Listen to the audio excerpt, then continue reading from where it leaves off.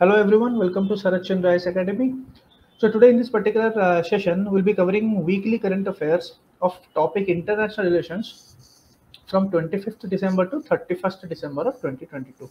So in this particular video, these are the topics which will be covered. We'll be covering India-Maldives bilateral relations, India-Nepal relations, and some mains previous year questions and mains practice questions. So first of all, we'll start with India-Maldives. So the context is recently there was a bilateral meeting where it was said that India must strengthen ties with the Maldives without taking sides in the domestic politics, given the political turmoil the Maldives is experiencing. Now, what has happened here is the former Maldivian president Abdullah Yamin has been convicted by a Maldivian criminal court. So, as opposition leader, he was opposition leader. He has spearheaded the India Out campaign. India Out campaign. So it means it's not supporting India. Yamin has been alleged of having close links with China. So here the thing is about India, Maldives, and the China axis. The opposition leader is supporting China, and we all know the relationship between India and China in today's times. Now, how are these developments relevant to India? Now he's trying to link his incarceration to pressure from India. And India also needs to tread carefully regarding the domestic politics of Maldives. Now, the thing is, there is a domestic politics or political turmoil which is happening in Maldives. There are two parties. One party is supporting India, and the opposition party is not supporting India. Now, coming to some historical background, we should also know that Maldives became a democracy in 2008. So, it's very recent that Maldives has become a democratic country. Fine. Now, coming to how have India's relations with Maldives, like what kind of relations at presently India and Maldives have? First of all, there is a security partnership. In security partnership, recently the National College for Policing and Law Enforcement was inaugurated by India's External Affairs Minister. So there is one kind of a security partnership when they are collaborating on a policing and law enforcement. Now coming to economic cooperation, tourism is the mainstay. We all know Maldives is a very famous tourist place. Now many people from India, it's a very major tourist destination for them. Now in August 2021, there's an Indian company called Afcons. It signed a contract for the largest ever infrastructure project in Maldives, which is the Greater Malay Connectivity Project. Now it is a 500 million project funded by India. Okay.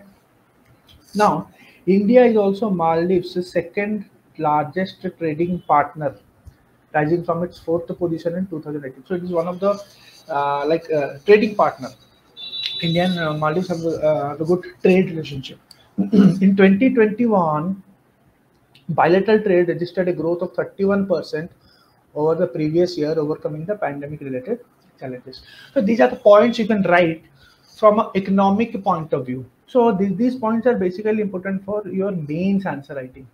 So in mains answer writing, you can put these points. Now coming to the cultural connect. Now in cultural connect, we can also write one point, the origin of Divehi. It's a Maldivian language. Now it is said that the origin of this language goes back to Sanskrit and Pali, which are nothing but Indian origin, which are also the roots of many other South Indian languages. Moreover, Maldivians have a long traded with India, listening to Hindi music and also studied in India. Now, the thing is, when a mains answer you're writing, you should write from different dimension to give it a multi-dimensional approach. So it should be multi-dimensional. So here you are writing about culture, you are writing about economy, you are also writing about security partnership. Now one more point you can write, it is also a historical point, like it's not very new, but still then it can be used for answer enrichment. There is something called Operation Cactus. It's a very important operation. It was Indian Army's operation. Now, Indian Army's Operation Cactus foiled a coup in Maldives that was attempted by a pro-Elam group in 1988. This happened in 1988. India maintains a naval presence in Maldives at the request of the Maldives since 2009. President Yemen in an interview said that if the Indian army had not come to our rescue, we would have lost independence during the last 50 years. So Indian army rescued. So there was a coup attempt in Maldives. So this operation by Indian army was done in order to restore the government. Indian Coast Guard Dornier was the first to land at the Ibrahim Nasir airport with relief and supplies after the tsunami of December 26, 2004. Even one more important point you can write, Maldives has pledged its support to India as a permanent member in the United Nations Security Council. Now coming to the challenges. So there are a lot of challenges when it comes to the relationship between India and Maldives. Now first point is the political instability. Now India's primary concern has been the impact of political instability in the neighborhood on its security and development. The February 2015 arrest of Maldives opposition leader Mohammad Nasheed on terrorism charges and the consequent political crisis have posed a real diplomatic test for the India's neighborhood policy. So the thing is, India is always concerned about the political instability which is happening in Maldives since some years. Second point is the radicalization point. In the past decade or so, the number of Maldivians drawn towards terrorist groups like the ISIS and Pakistan-based jihadist groups have been also increasing. So it means in Maldives, the radicalization of students or the youth is increasing. Now the third point is very common is the China angle. So China angle you can very clearly write recently one point you can write the opposition party is supporting China. The opposition party of Maldives is supporting China, which we have already discussed. Now China's footprint in India's neighborhood has also increased. For example, Maldives has emerged as an important pearl in the China's string of pearls in the Indian Ocean. That point also we can write here. And the fourth point is the anti-India sentiments. Here you can clearly write the India Out campaign made by the opposition leader. It has been very effective in coordinating between different sources like political parties, social media, and China, everything. So the anti-Indian sentiments are very increasing in recent times. Now you can see here some previous year mains question which have been asked. In 2013, there was a question, what do you understand by the string of pearls? How does it impact India? Briefly outline the steps taken by India to counter this. So this point you have to write about what is the string of pearls, how like about China you have to write how does it impact India because it is surrounded by China. It is a kind of China's hegemony in South Asia area. Now what India has taken to counter. So all these things you have to write. Now discuss the political developments in Maldives in the last 2 years. Should there be any cause for concern to India? Now one question which I have prepared here is, which you can try, India-Maldives relationship have been blessed by the depths of the ocean. Elucidate. So this question you can just try to write, and in our next session we'll be giving you the correct model answer for this question. Okay, fine. Now coming to the next topic, which was the news is India-Nepal relations.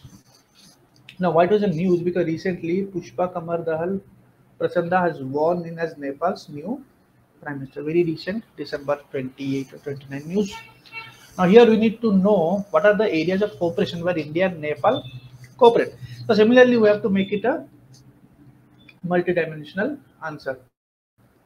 So here, first of all, we have to write about trade and economy. In trade and economy, you can simply write India remains Nepal's largest trade partner. So Nepal's largest trade partner is India. Second point, in defense, it's a very famous military exercise is there, which is known as the Surya Kiran military exercise since 2011.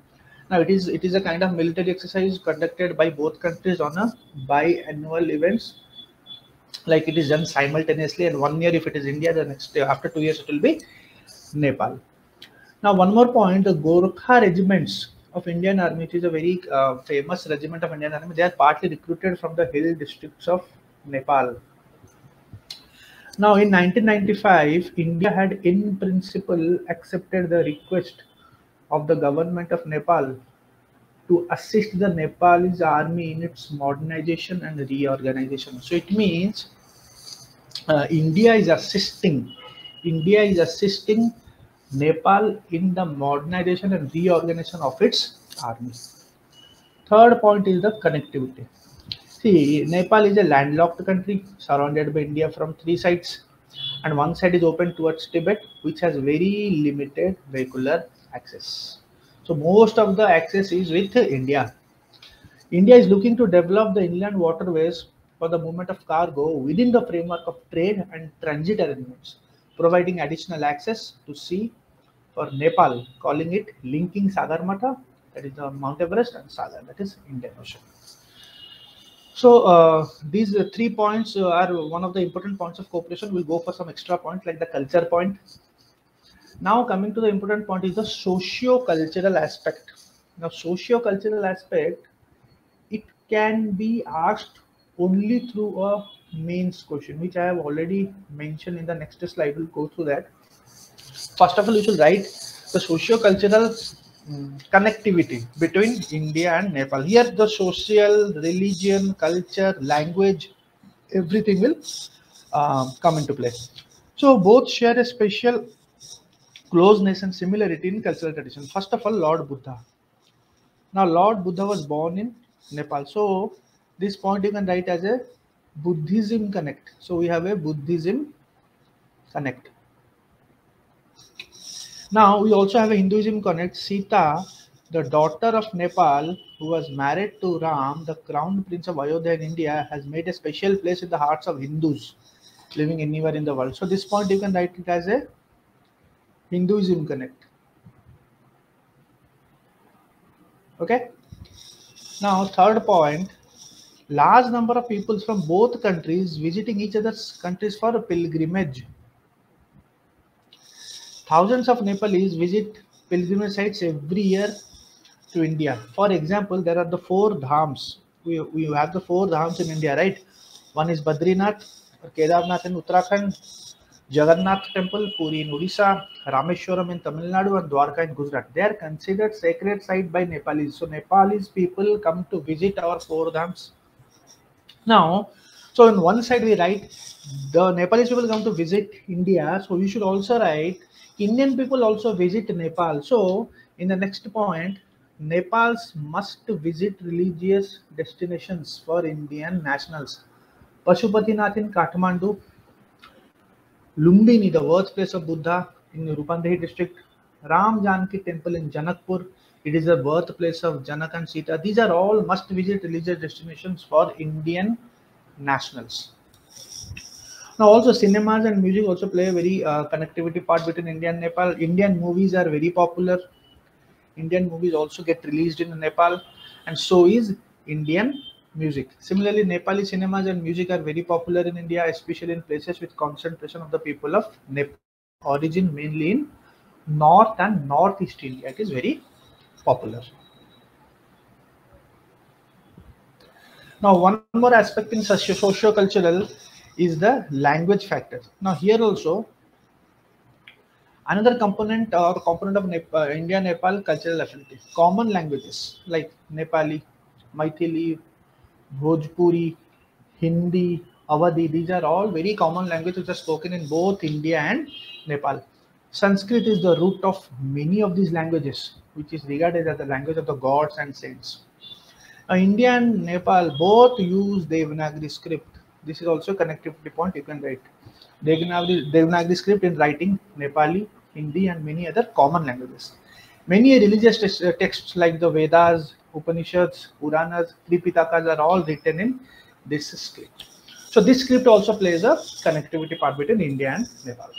Now one main question for practice which you can try, religion and language is perhaps the most important factor and plays a predominant role in shaping the cultural relations between India and Nepal. Try to write this in 150 words.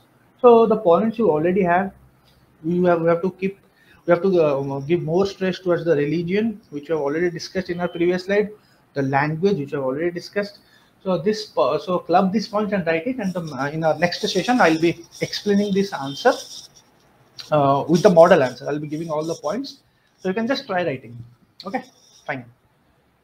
Next. Now, another component apart from socio-cultural is the multilateral partnership. If you see, there are some many organizations where India and Nepal are both member of that particular organizations. For example, BBIN. In BBIN, that is Bangladesh, Bhutan, India, Nepal. So BBIN, both India and Nepal are there. BIMSTEC, very important nowadays. It's very relevant in today's time also. Bay of Bengal Initiative for Multi-Sectoral Technical and Economic Cooperation. Both India is a member and also Nepal is a member. There are other countries like Bangladesh, Thailand, they all are member. Non-alignment movement, that is started from 1961 from the Belgrade Conference.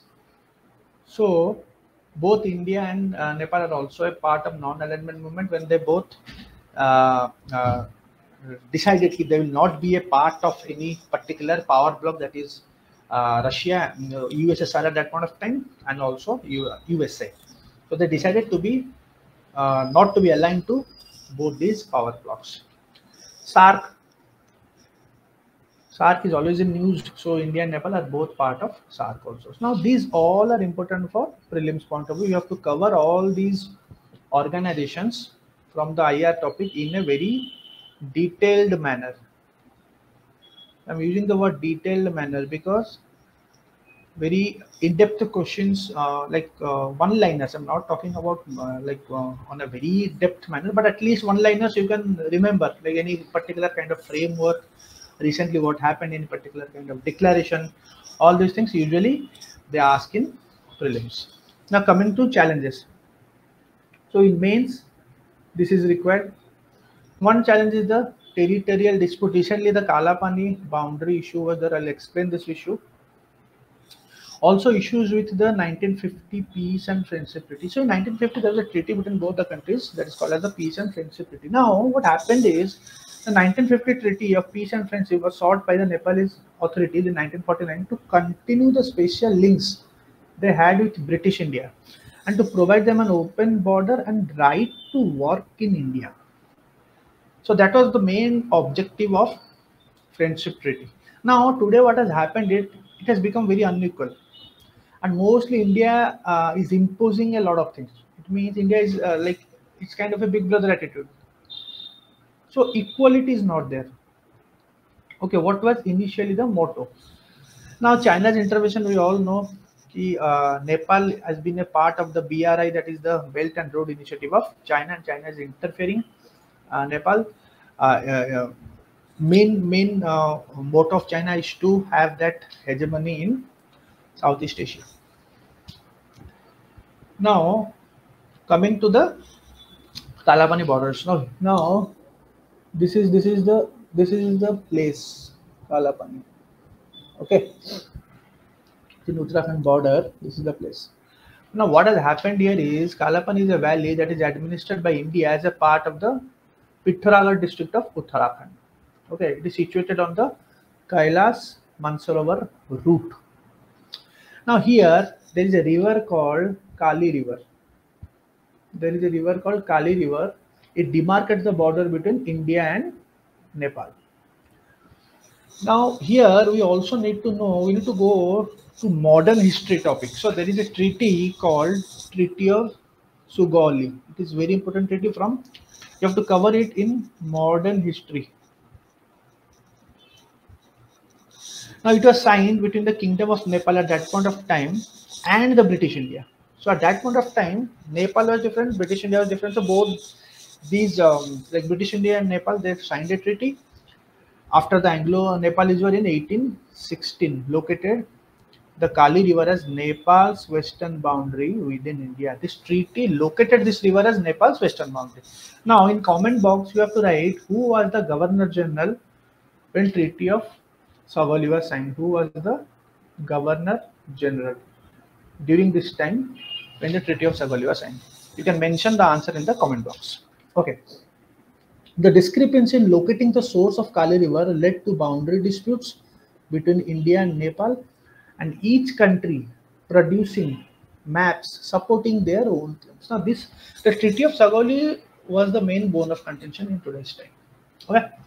Now, from geography point of view, you should know that the Kali River is known as Sharda River or the Kali Ganga in the Uttarakhand. It is known as Sharda River, very famous river.